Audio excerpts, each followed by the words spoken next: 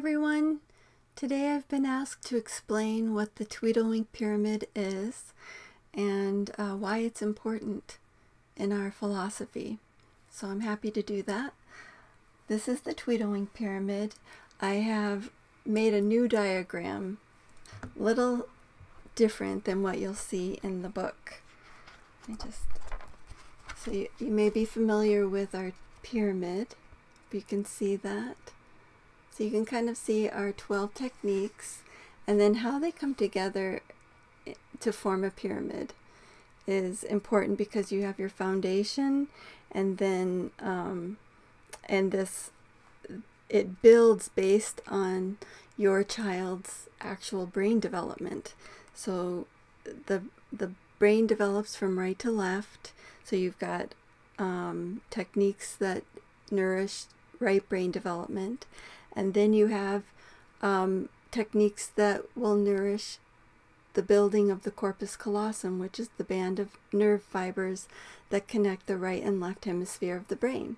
So we call those bridge builders because they connect the right and the left hemisphere of the brain. And then we have our left brain builders. And then we have the capstone of our pyramid, which is Wink, our whole brain harmony. Brings together right and left hemisphere of the brain to work together for things like photographic memory and speed reading and all those things that sound fantastical, but if you really understand the nature of the right brain, which is the picture brain, the musical brain, the emotional brain, then you'll realize that all it really needs is play and fun and emotional connection in order to open up and unlock its genius. And that's our goal.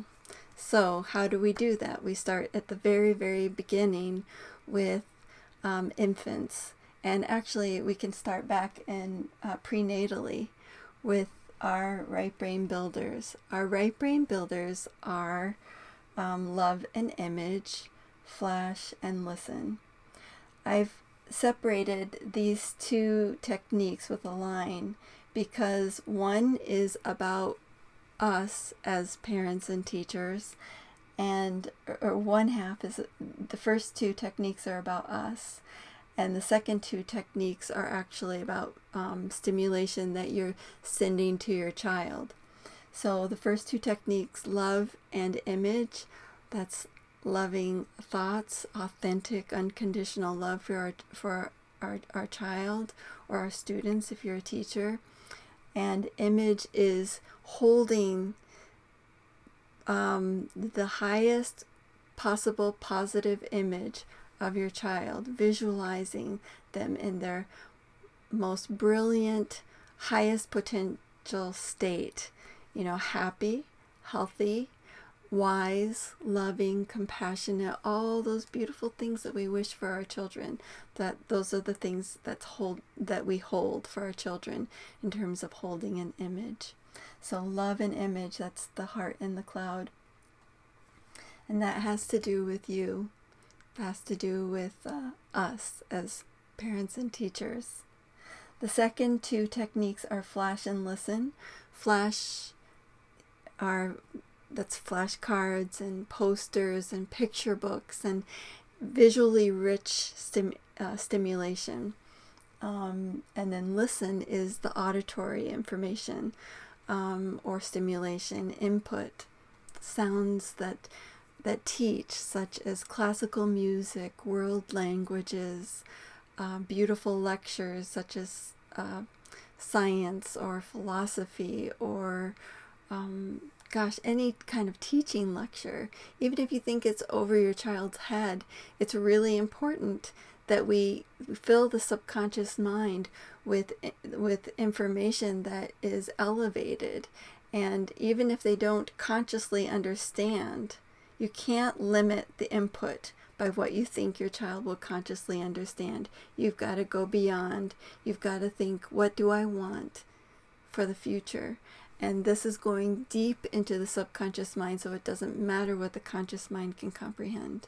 So you can go to a Neil deGrasse Tyson science lecture or Michio Kushi lecture or gosh, the ideas that you can come up with, they're endless. So I went to great courses, and I downloaded or received CDs and audio tapes at the time when my children were growing and developing, and I played all sorts of concerts and lectures all the time while they were building with blocks or coloring or playing with baby developmental toys. You know, just made it really low key, no pressure, just in the background, so that there was beautiful input happening all the time. So that's what this is about, and you can start that as early as prenatally. You can talk to your baby. That's your listen. You know, you can give positive affirmations. You can play classical music to the baby in the womb. As a mother, you want to be careful of the images that you bring in, because that your consciousness and your awareness and how it affects you and your body and your emotions and your psyche, all of that creates an input for your baby. So then once your child is born, that's when we are able to start knitting more actively the hemispheres together. And so you can see there's the right brain. To connect it to the left, it needs that strong, those nerve fibers, those bundles that are built all between the hemispheres. So how are they encouraged to develop in a healthy way? Well, every time you do something that connects right and left side of the body, or right and left field of vision, or see, the left brain is the language brain, the right brain is more of the idea brain. So when you talk and listen, talk and listen, talk and listen, that's output, input, output, input. The right and the left hemisphere work together because they're processing the language, what was just said, how what kind of context or meaning is coming from that. The left brain is starting to awaken, become more aware of what it is that's being said, how it impacts the self, and gives meaning to it. So that's why we have talk. That's your conversation with your child. Even if they're not speaking back, you're still talking to them. Or narration, where you're explaining what they're seeing. Oh, that's a tree. Oh, there's a little squirrel. You know, so you have your conversation and your narration for the talk technique. You have eye exercises for your track technique. The track is, you see the symbol is an eye. So every time you go left, right, left, right, left, right, and the eyes are moving. Anytime this eye goes past this imaginary line, up and down, imaginary line over to here, then the right hemisphere of the brain is connecting to the left. This is my right, but you can they cross, and every time you do that, you stimulate the growth of the corpus callosum. So so looking straight ahead is one thing, but if you're going to the left and right and left and right, then you actually start stimulating brain development and starting to stimulate communication between the hemispheres. So we do that with a tracking wand and other different types of things. And then moving, when your right side of your body is connected to the left brain. The left side of the body is connected to the right brain. And so when you move, especially when you move your body, one side of your body across that invisible line to the opposite, back and forth and back and forth, as in I wrote Brain Gym. Brain Gym is a program developed by Paul and Gail Dennison, and they teach how to help children in elementary school move in a certain way that stimulates that connection of the hemispheres. But you can do this early on with children with infant exercises that Glenn Doman developed and others, and through infant massage and so those baby exercises are fun to do. So every time, even patty cake, where you're kind of going crossing, cross, cross, cross, cross, that stimulates the corpus callosum. So easy peasy, right? Talking to your child, having eye exercises where they're moving. We also use light stimulation, and doing patty cake. Those three things, that's enough to really stimulate this bridge build, to stimulate the corpus callosum, which is to include the bridge builders in your child's development. So that then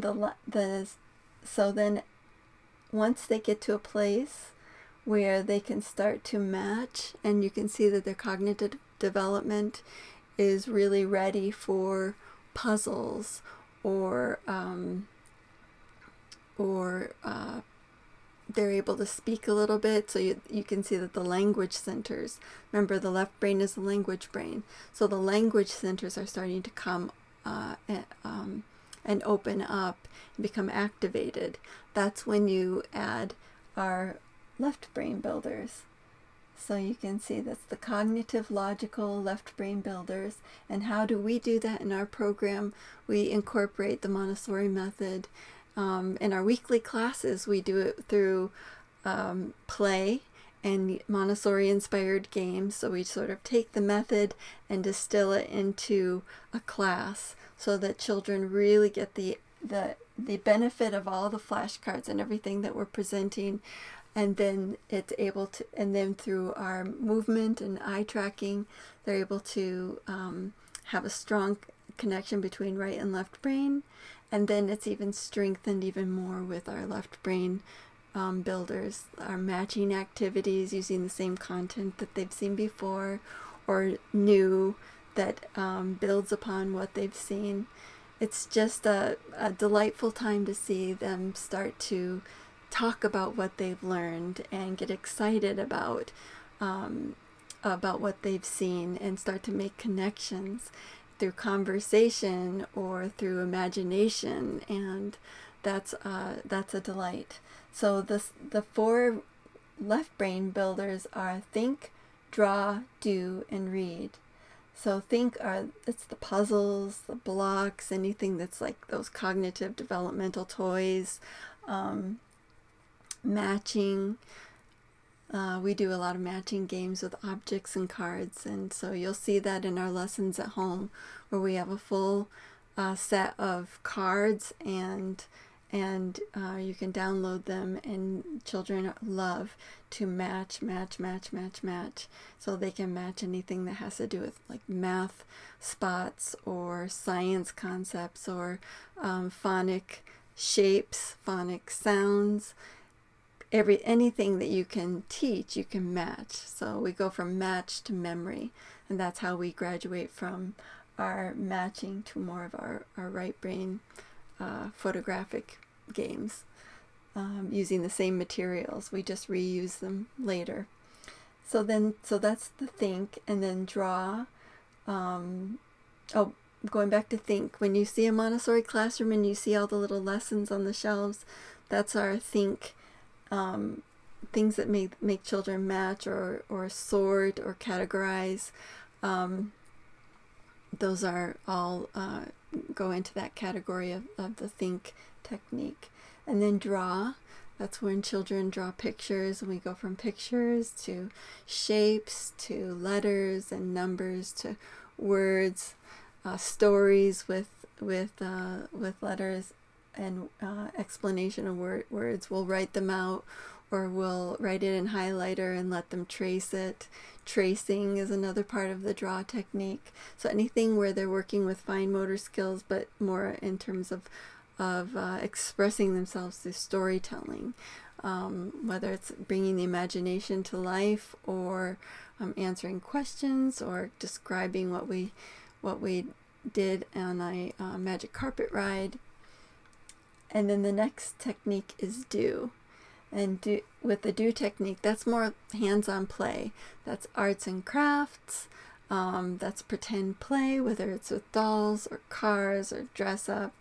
Can be like our practical life, where they're using, they're pouring water, scooping beads, sorting beans. So that's just like using their hands to really pull out their ability to really interact and understand and synthesize the things that are in their environment. So it's really an important time. So we do a lot more of that in our daily program, not so much in our lesson time. Although we will put a lot of hands-on things in our lesson time because children need to be moving and involved continually. But our lessons are usually an hour or less. And so when you have a home program, you want to make your lessons really, really short and then leave the rest of the time for play. So it's important to have your lessons on shelves, just as you would in a Montessori classroom. If you haven't seen a Montessori classroom, just go online and Google Montessori classroom, and you'll see like a lot of different lesson area ideas, how they put the different lessons out. Or go to our site, TweedleWink.com, and you'll see some pictures from our classroom and how we put things together. We have small spaces, and we just make the most of our small spaces. So if you're at home or you're in an apartment and you're not sure quite how you're going to put all that together, don't worry. You can make your space work for you, and especially if you just bring out small amounts at a time and rotate your material. So, and it's really fun when you have other parents and families that are doing the same program with you, so that you can share and trade and rotate among yourselves, and then it's a lot easier to do. All right, and then the final technique for left brain builders is read. It's not, when you hear read, you might be thinking, oh, my child isn't reading, it's just a toddler, because this is typically the toddler stage. The read technique is very, very beginning reading preparation techniques. So that's when you're reading with your child. So Montessori taught demonstrate, model something, do it together, and then let them do it independently. So this is really that first part of that first step where you're modeling reading, and you're so you're reading picture books with your child. You're just starting to, we do a lot of phonics flashcards, phonics work, and then phonics matching. So by the time you get to the read technique, it's later, and they may then start to point out the different letters that they recognize as sounds, those phonic sounds. That's because you've developed the phonemic awareness through that early exposure to phonics. So that's kind of fun. You're reading together, you're reading to your child, then you're reading together, and then there's an explosion when they get to this stage to preschool stage, where they really are starting to read on their own. They're pointing out signs on the road, and they're reading advertisements in newspapers, and they're starting to read through their favorite books and recognizing whole sight words, and just getting passionate about it. That's a thrill. That's a thrill. It's one of the reasons why I think I love being a teacher and a mother for my children. Like, if my children, if I were a mom that had to go to work, and then I heard from the teacher, oh, they just learned how to read, they read their first word today, and they were so excited, I would be devastated, because I wanted to be there. It's like, for me, it's their first step, or the first smile or the first word. It's just electric, that excitement when they're really pulling all of this together. The subconscious has been seeded, and and the connection and communication is there, and they've started to work with it, then they start to express. So toddlers, where they're really starting to express in an early way all the seeds that you've planted, the richer this input is, the more you have your child move and you talk to your child and connect.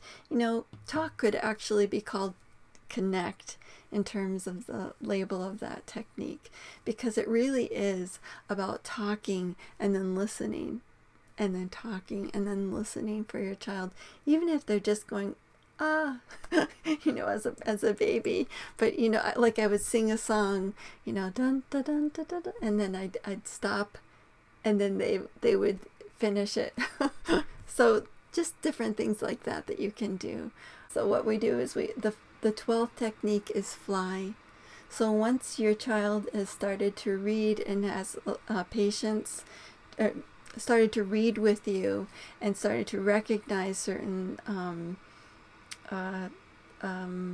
words or letter shapes, you can see that they have an attention span that is about 15 minutes long or longer, and you kind of feel that they're ready. Then that's when we bring in the wink techniques. That includes like quick meditation, heart meditation, where the children learn to just kind of it's mindfulness, where they feel their heartbeat and close their eyes and breathe. That's the first technique. And then there's 6 more that build off of that. There's the eye exercises, and then the color play, which is with our technique called photo eye play, and the mental imaging, which is imagination play, on and on up to photographic memory play and speed reading. But we're really gentle about exposing our children to that level. We do a lot of work here so that the early literacy seeds have been planted, and that when we start to flash pictures and words, the children don't sort of like, oh, wait a second, that's too much. They're gently introduced. And if you start with flashcards, then children are able to do the photographic memory stage much more comfortably later. So it's all about preparation. It's gentle, gradual, and builds. You can see builds as they get older and they develop. And we don't say, oh gosh, my child is now a toddler, so let's start introducing this technique. No, we wait and see if the child exhibits the characteristics of a toddler. Ooh, my child is matching. Now I can see my child just put yellow to yellow together. All right, now I'm going to start doing more of these. So sometimes we will bring in matching lessons, and then they're just not ready. They're not ready. We can see. So we'll test that way a little bit. I try to avoid using the word test, but you can kind of see we try things out a little bit to see if they're ready for it. If they're not, then we enjoy the stage that they're in. And the longer we're in this stage, the more powerful it is, because you're really you're able to input a lot of information straight into the subconscious mind without the filter of the left brain limiting the input. So, all right, the left brain acts as a filter. So when you do start seeing the child talking more and having more cognitive type of insights, then they start to question, and they start to ask questions about everything. And so when they're in that state, then that really absorbent right brain window is starting to close. So that's why when we hear parents asking us, concerned that their child isn't speaking well yet or coherently, we're telling them that there are things we can do to help with that, but at the same time, that means that they're still in this absorbent mind, this absorbent right brain state.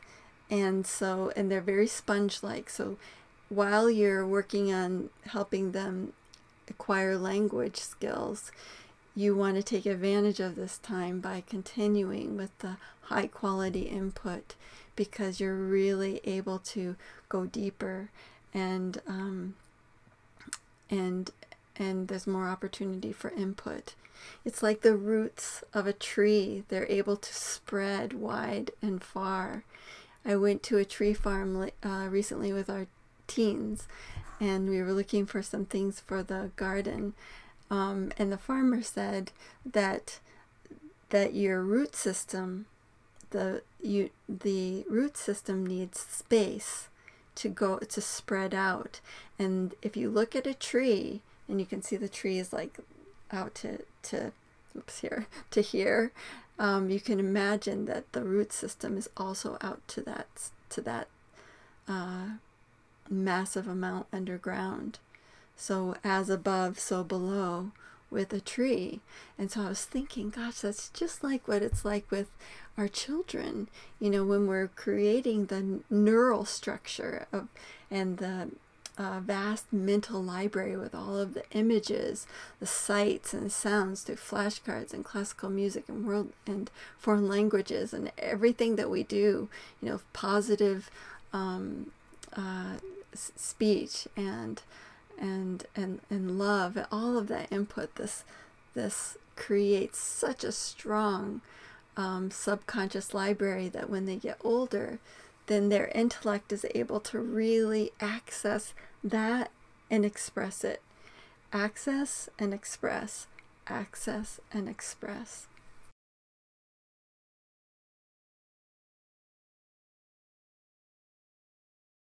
That is our TweedleWink pyramid, our 12 techniques for heart and mind.